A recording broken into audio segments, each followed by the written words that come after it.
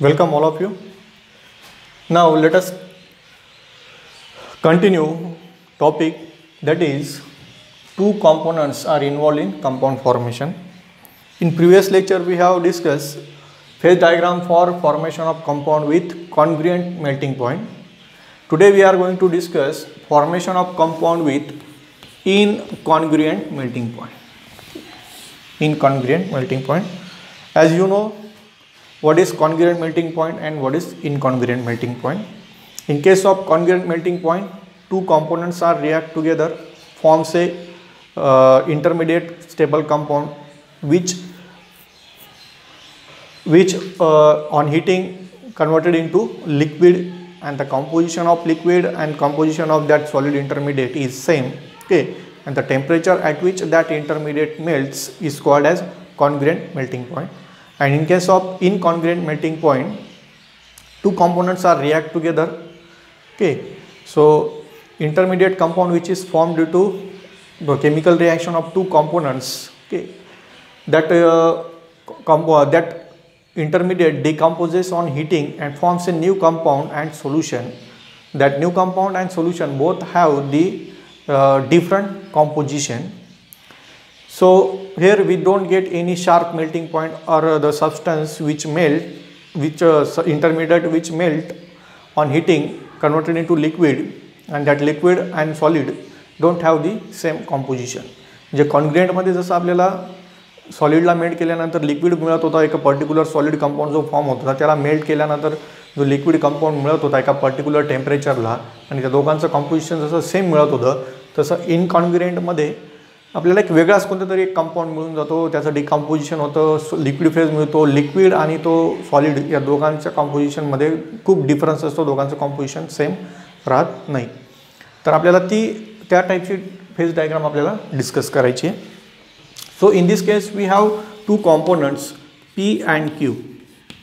P and Q असे दोन components आहेत, आणि हे दोन्ही कॉम्पोनंट कंबाईन झाल्यानंतर आपल्याला PQ कंपाउंड मिळायला पाहिजे, ओके, स्टेबल इंटरमिडिएट मिळायला पाहिजे, पण तो डिकम्पोज होतो. तो काय होतोय? डिकम्पोज होतोय, ओके, डिकम्पोज होतोय, आणि आपल्याला एक नवीन कंपाउंड मिळून जातोय PQ2. न्यू कंपाउंड मिळतोय PQ2, ओके, आणि तो मेल्ट झाल्यानंतर, ओके, हा मेल्ट झाल्यानंतर आपल्याला सोल्युशन मिळतोय. या सोल्युशनचा, ओके, या सोल्युशनचा आणि हा इंटरमिडिएट या दोघांचं कॉम्पोजिशन जर कंपॅरिझन केलं, composition is not same. Composition is not same. Stable intermediate जो फॉर्म झाला होता तो आणि सोल्युशनचा, म्हणजे ॲक्च्युली इथे स्टेबल इंटरमिडिएट फॉर्म होतो, पण तो डिकम्पोज होऊन जातोय. डिकम्पोज होऊन एक नवीन कंपाऊंड फॉर्म होतोय, त्या नवीन कंपाऊंडचं मेल्ट होतो, तो सोल्युशन मिळत आहे. सोल्युशनचं आणि आधीचं जे सॉलिड होतं त्या दोघांचं कॉम्पोजिशन इथे डिफरंट असणार आहे. So this is point X is melting point of compound P, and here point Y is melting point of component Q. Point X हा जो पॉइंट आहे हा P चा मेल्टिंग पॉइंट आहे. इकडे टेम्परेचर असणार आहे तुमचं, बरोबर, टेम्परेचर वर्सेस कंपोजिशनचा ग्राफ आहे. हा P चा मेल्टिंग पॉइंट आहे, हा Q चा मेल्टिंग पॉइंट आहे, okay. So this curve PM is fusion curve of P. Means along this curve, if you have liquid, आता तुम्हाला ते माहिती आहे, मागच्या डायग्राममध्ये मी सांगितलं होतं, P आणि Q ला काय करतोय आपण? मेल्ट करतोय, त्यांचं लिक्विड फेज मिळतोय, आणि लिक्विड फेजला काय करतोय? कूल करत जातोय. मग इकडे वेगवेगळ्या कॉम्पोजिशनचे मिक्सचर आपल्याला मिळणार आहेत. इकडे Pचं कॉम्पोजिशन डिक्रीज होत चाललंय आणि इकडे Pचं कॉम्पोजिशन इन्क्रीज होत चाललंय, म्हणजे इकडे Qचं कॉम्पोजिशन काय होईल? इन्क्रीज होत जाईल, Pचं कॉम्पोजिशन कमी कमी होत चाललं. मग ह्या पर्टिक्युलर कॉम्पोजिशनचं आपण जर लिक्विड घेतलं X कॉम्पोजिशनचं, if liquid having composition X is cool down at point X dash, the solid P means solid component P is separated out from this liquid composition having X. हे liquid X कॉम्पोजिशनचं जे liquid होतं त्याला जर cool करत गेले, point X डॅशला काय होतंय? या लिक्विडमधून सॉलिड सॉलिड P असेल तो सॉलिडिफाय व्हायला सुरुवात होऊन जाणार आहे. Pचं सॉलिडिफिकेशन व्हायला सुरुवात होऊन जाईल, आणि ह्या कर्वच्या along along this curve PM solid P आणि liquid are in equilibrium. Solid P and liquid are in equilibrium. Okay, so this is fusion curve of, मग आपण असं म्हणू या कर्वच्या along काय होतं, solid P चं काय होतं, फ्युजन होतं. Okay, and if this process of cooling is continue up to point M, he G कूलिंगची process आहे, कूलिंग करत गेले, ह्या लिक्विडला कूल करत गेले, पॉईंट एम ला आल्यानंतर at point M compound PQ2 start separate out. म्हणजे कंपाऊंड PQ2 काय असणार आहे, जो काही नवीन कंपाऊंड तयार होणार होता बरोबर, तो कंपाऊंड जो असेल तो तिथे सेपरेट आउट व्हायला सुरुवात होऊन जाणार आहे. इथे या ॲट पर्टिक्युलर पॉईंट एम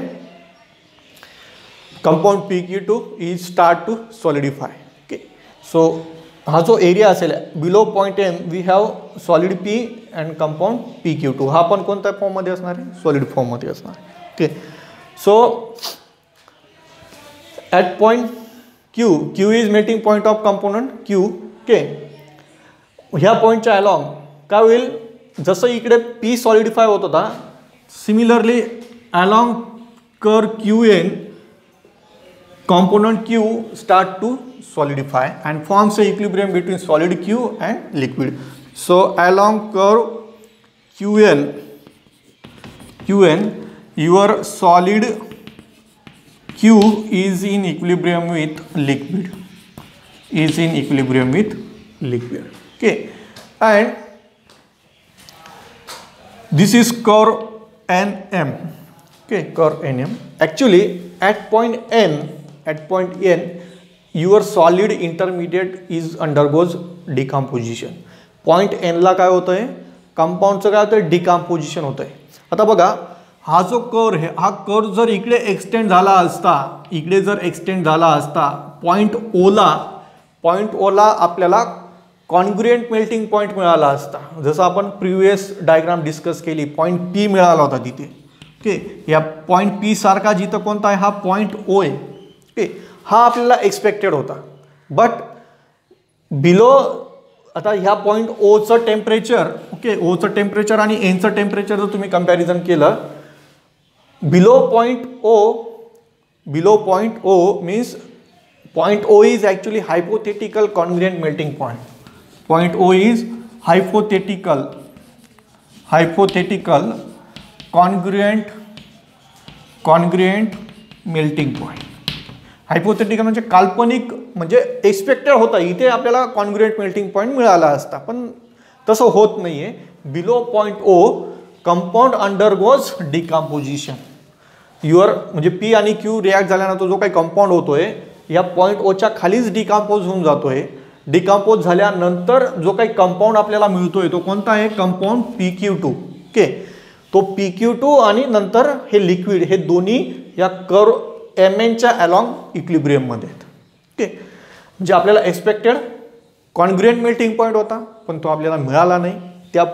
तो पॉइंट येण्याच्या आधीच कंपाऊंड डिकम्पोज झाला.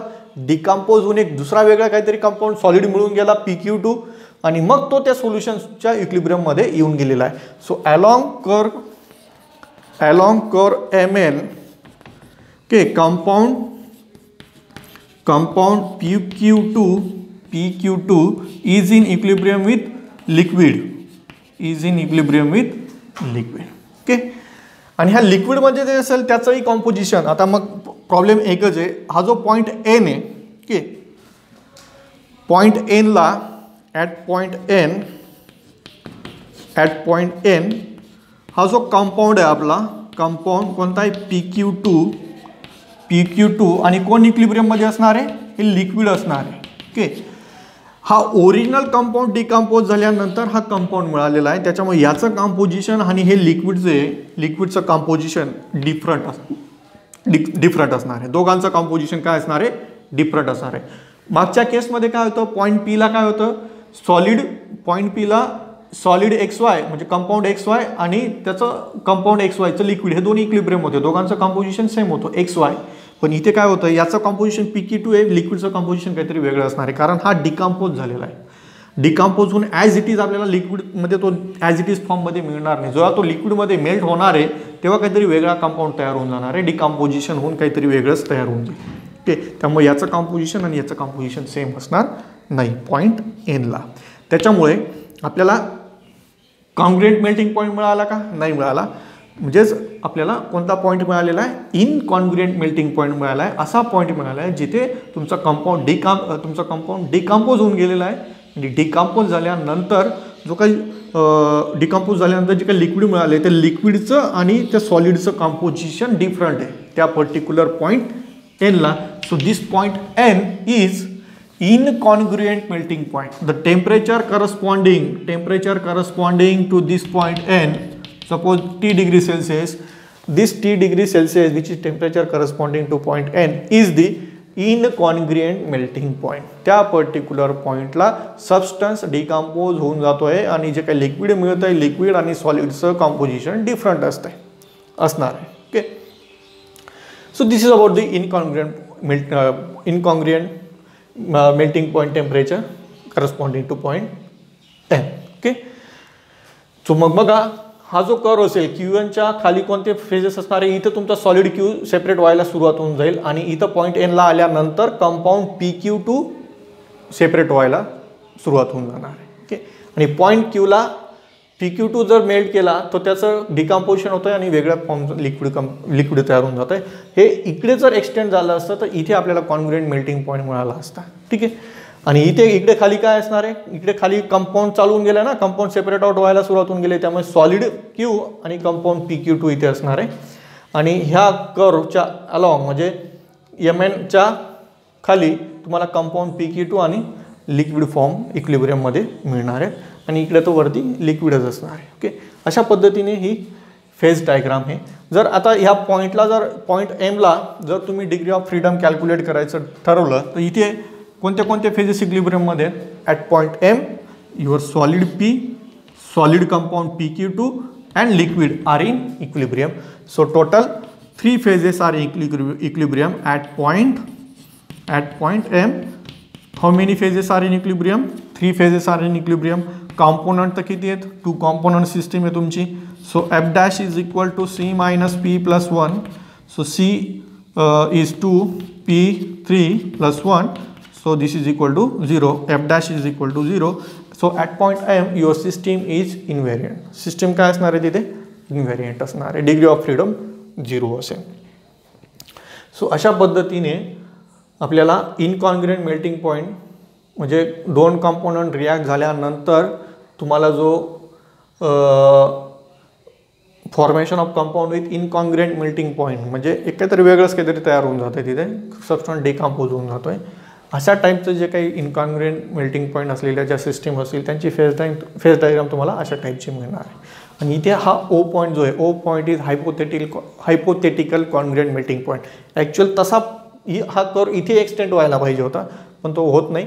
त्याच्या खालीच तुमचा जो कंपाऊंड तयार होणार आहे P आणि Q रिॲक्ट झाल्यानंतर तो या पॉईंटला एन पॉईंटला डिकम्पोज होऊन जातो आहे. ओके, डिकम्पोज झाल्यामुळे लिक्विड या पॉईंटला जे काही लिक्विड आणि सॉलिड इक्विलिब्रियममध्ये असतील या पर्टिक्युलर पॉईंटला त्या दोघांचं कॉम्पोजिशन डिफरंट असणार आहे. ओके, त्यालाच इनकॉन्ग्रुएंट मेल्टिंग पॉईंट असं म्हटलं जातं. त्या टेम्परेचर त्या पॉईंटला करस्पॉन्डिंग जे टेम्परेचर असं त्याला इनकॉन्ग्रुएंट मेल्टिंग पॉईंट असं म्हटलं जातं. ठीक आहे, so this is about the phase diagram of formation of compound with incongruent melting point. Okay, thank you.